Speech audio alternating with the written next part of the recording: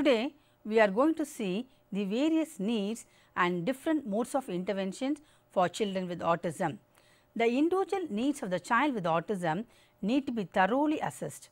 In order to provide the services effectively, the initial diagnosis combined with an understanding of the family need to be taken into consideration.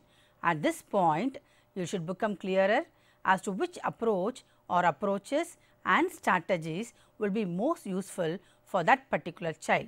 At all times, practitioners and parents should remember that every child with autism will have different needs. So, one blanket program for all children with autism will not be appropriate.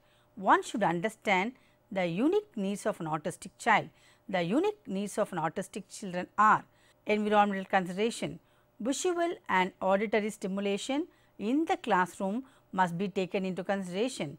Many students with autism are sensitive to auditory input and have more difficult time in processing auditory stimulation.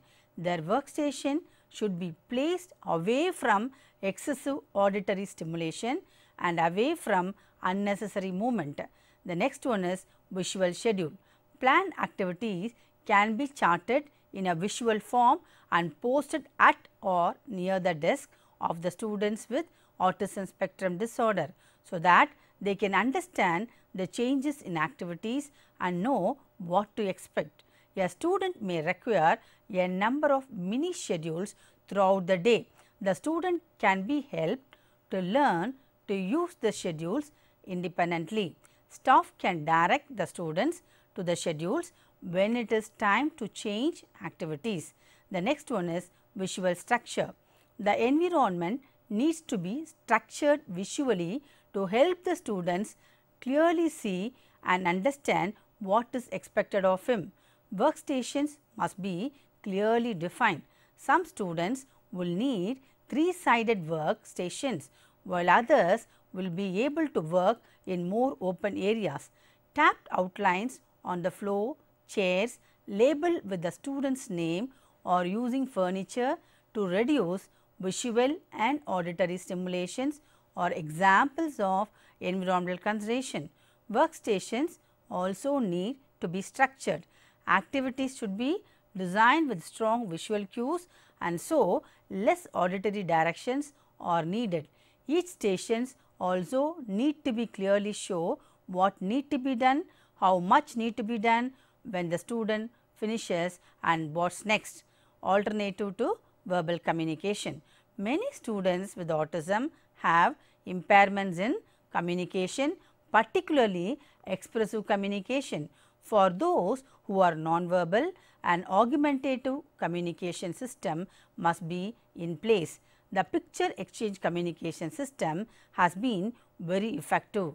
Voice output communication devices may be very appropriate for those students who do have verbal communication skills, may benefit from having some form of augmentative communication available as a backup system for times when expressive communication may fail them. It is very common for students to be unable to access verbal communication when in a stressful emotional state. Having a backup visual form of communication can assist with the expression and reduce aggressive behavior. Example, communication board which includes small pictures with words to complex sentence. Next is direct instruction of social skills.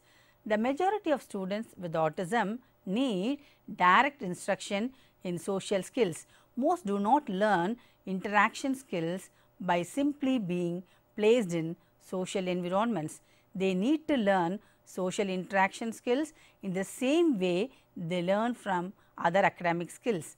Using strong visual structures, activities can be designed to teach about identifying emotions in self and others, situations that can cause certain emotions and how to respond in certain social situations.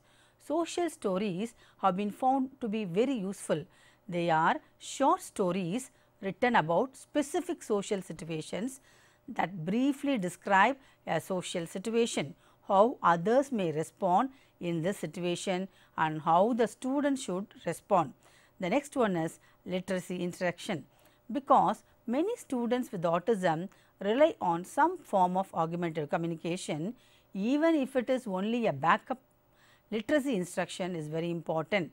Augmentative communication means supplementing or replacing speech or writing by those who are unable to use verbal speech to communicate. If a student is literate, he or he will be able to communicate at a much higher level than if the child is forced to depend on communication devices that are programmed with limited vocabulary. Literary instruction should begin at a very early age and continue throughout all school years.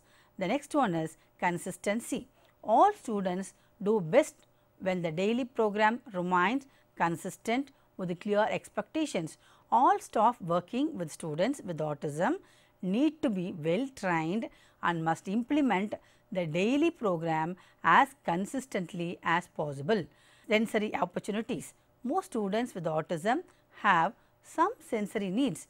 Many show deep pressure or very relaxing. Others need frequent opportunities for movement. All students should have a sensory profile completed by an occupational therapist or other professionals trained in sensory integration. Based on a profile, a sensory diet can be created and implemented throughout the day. Functional curriculum. Children with autism have a great deal of potential to live and work independently as adults. The curriculum should place a strong emphasis on following a functional curriculum. Skills that emphasize daily living skills, community skills, recreation and leisure and employment need to be incorporated into the curriculum. Students in inclusive setting can follow the regular curriculum, but emphasis should be placed on those skills that are most functional. Functional academics should always include literacy, that is reading and writing, basic maths, time and money skills, self-care skills, domestic, recreation and community experiences. Older students should have formal employment opportunities beginning in middle school. Take advantage of student strength and interest. Many students with autism have a particular strength and interest, and these should be taken advantage of in the classroom. For example, if a student demonstrates an interest in trains, the student should have opportunities to read about trains, write about trains, do maths problems about trains. When teaching in an inclusion class, it is important to involve every child. Learning some simple tips for encouraging autistic students to participate can be helpful. Children with autism have difficulties communicating and poor social skills. As there is a large spectrum of symptoms that falls on the autistic scale, the severity of the disability can vary widely between two different students. Even so, there are some generalities that will help teachers include these students more in the classroom. Next, we have to see daily classroom routines for autistic students. Students with autism thrive on a predictable routine. When something unexpected happens, an autistic child has difficulty in coping and may demonstrate some stereotypical autistic symptoms such as rocking and repeating the same word or phrase. This repetition is calming and efforts should be made to gently teach the child how to cope up with changes in the routine. Have the classroom routine written down so that the teacher can refer to the schedule often throughout the day. Having a schedule tapped to the student's desk may help as well. The child can look at the schedule himself and know what is coming next. This is especially helpful when the schedule changes. Providing the student a written schedule will help them and cope from one activity to another. Reduce the distractions in the classroom. Minimizing the excess stimulus in the classroom will help prevent the student with autism from becoming overwhelmed. It is easier to process one thing at a time, and when there is too much going on either visually or audibly, it can cause the students to shut down and resort to calming techniques. When the students seem to become overwhelmed, quiet the class, slow down the pace of the activity or allow the student to move to a quiet area of the room to calm down and continue working. Reducing the noise and clutter in the classrooms can help. Simple teaching strategies for autistic students.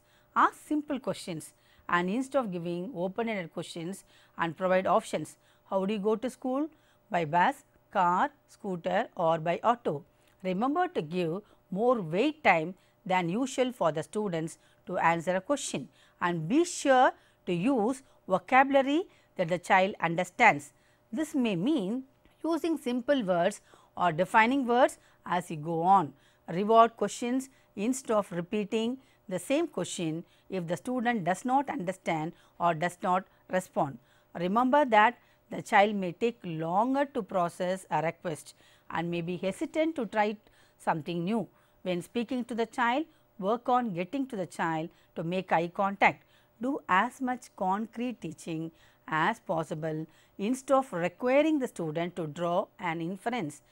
Be sure to involve all the child senses in the learning process. Working with an autistic student in an inclusive setting has its challenges. Patience is a huge key in helping the child to be successful. By setting a routine, reducing distractions and implementing some simple teaching strategies, an autistic child will be able to participate more and learn more in the class. An intervention is any kind of activity that is designed to improve the quality of life for people on the autism spectrum disorder. Some interventions can be quite simple and straightforward. For example, if someone finds a specific situation difficult, you can change the situation. For example, if a child finds difficulty as being in a noisy environment, we can change by reducing the noise in the room. Interventions can be broadly classified as LOVAS, behavioral intervention, psychological intervention, sunrise program, motor intervention, augmentative and alternative communication, assistive and adaptive technology, Malletons, art therapy, drama and dance therapy, play therapy, music therapy and dietary and vitamin treatments. So, we will see the interventions one by one. Now, let us see LOVAS. The LOVAS is a program based on behavioral theory. The children are likely to repeat the learned behaviors that are positively rewarded and less likely to repeat behaviors that are negatively rewarded. It is a form of applied behavior analysis in which the trainer models to the child a skill to be mastered, such as placing one block on top of another and then encourage the child to repeat. This needs a qualified trainer who need to sit opposite to the child. Eye contact is required using prompting, and the request for the child to complete the task is repeated until success is achieved. Success is always rewarded with the favored food and activity. It is usually undertaken in the home by a team of trained LOVAS workers who will regularly work with the child. The activities are highly structured and would be planned individually for the child. Reports suggest that many children achieve considerable success within the program and some are able to proceed to mainstream provisions. The next one is behavioral intervention. Behavioral interventions are designed to encourage appropriate behavior such as getting dressed or talking to others, and to discourage inappropriate behavior such as hand banging or aggression towards others. Therapists, teachers or parents break down the desired behavior into small achievable tasks which are then taught in a very structured manner. The next one is psychological intervention. Psychological intervention include a wide range of intervention based on psychology, which is the scientific study of human mind and behavior. That means, how we think, feel, act and interact individually and in groups. Psychological intervention includes talking therapies, that is counseling, creative therapies such as art therapy and cognitive therapy. Biomedical interventions. The therapy is designed to stop or at least reduce the effect of biomedical problems such as gastrointestinal abnormalities, immune dysfunction, detoxification abnormalities, nutritional deficiencies or imbalance. Biomedical problem acts as triggers which cause or at least exacerbate many of the problems faced by the people with autism. The problem can be solved or reduced by following one or more biomedical interventions. Next is the Sunrise program. The Sunrise program was developed by Kaufman in the year 1974 in America for his own son, and it was used from about 18 months. A separate playroom was developed for the program to work on. The playroom should be totally free from distraction and totally child focused. A drastic improvement was seen in the child after the introduction of this intervention. This mode of intervention was based on the principle of helping the child to learn what he or she wants to learn as opposed to what others may want him to learn of what is perceived to be needed is fundamental. The mentor will undertake a range of activities combining by following the children's own lead and participating in whatever they are doing and encouraging the child to participate in adult selected activities. Both the child and the mentor are observed through a two-way mirror, and the mentor meet regularly to plan future activities. This will enable the child to adapt to other settings and environment. The next one is motor intervention. Motor intervention refers to any treatment and therapies which make use of or which aim to improve motor functioning or movements of the whole body or parts of the body. Sensory interventions offer to any treatments and therapies which make use of or which aim to improve sensitivity to one or more of the senses. Now, let us see about the augmentative and alternative communication. It is a form of communication that people use if they are unable or unwilling to use standard form of communication such as speech. Alternative communication system are designed to replace standard means of communication. Now, let us see about assistive and adaptive technology. Assistive and adaptive technology refers to any products, devices or equipments that are used to maintain, increase or improve the functional capabilities of individuals with autism.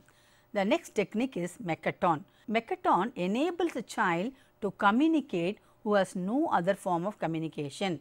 It is a basic signing system with each signs having a matching line drawn to a pictorial support. It is mainly used in the young autistic children. Next is the art therapy. Art therapy is a way of expressing oneself and of communicating in a safe way where there are no correct or incorrect answer. Example, sensory experience was clearly being enjoyed in this therapy. This therapy will be successful in both social interaction and communication as well as being an enjoyable, creative and sensory experiences. Now, let us see about drama and dance therapy. The session should be planned to include more structured elements. This therapy will aid in the development of social interaction and communication, but will also benefit physical skills. The sensory aspect of experience will also benefit the child with autism. Next, we are going to see an important therapy, that is play therapy. Once barrier to interaction is overcome, play-based learning for children with autism can be given. Even though this approach is useful, knowledge regarding difficulties is also essential. The difficulties include use of senses, example, licking and tasting when exploring items, stereotypical and rigid play patterns. Their focus will be on exploring unusual part of playing and longer period of time spent. Lack of direct eye contact, example, using peripheral vision to see the items. Lack of attention and concentration on adult-led activities. Lack of imaginative play, tendency to repeat learned play pattern. Those difficulties show that children with autism need to be taught to play. Through play, we can teach imitation, turn taking, social interaction and cognitive skills. Music therapy. Music therapy enables interaction and communication through music and the use of musical instruments. It will be helpful to develop skill in turn taking. Music therapy helps in developing eye contact, self-awareness, feelings and emotions and establish a relationship between the child and the therapist. This approach will be a non-confrontational and non-threatening situation for the child. It will help the child to gain self-awareness, which will enable them to respond more readily in everyday social interaction. Dietary and vitamin treatments. Some children with autism experience certain food allergies or intolerance, often with wheat and dairy products. Some children have a tendency to difficulties with their digestion and bowels, leading to constipation or diarrhea. Children with autism can often have problems with food due to their taste, texture and smell sensitivities. Researches undertaken by researchers in India and abroad suggest that a gluten and dairy free diet has resulted considerable benefits, particularly for those at the more severe end of the spectrum. So, from this we have seen what are the various needs of children with autism and the different modes of intervention that can be given for children with autism. So, these two are important aspects in rehabilitating children with autism. Thank you.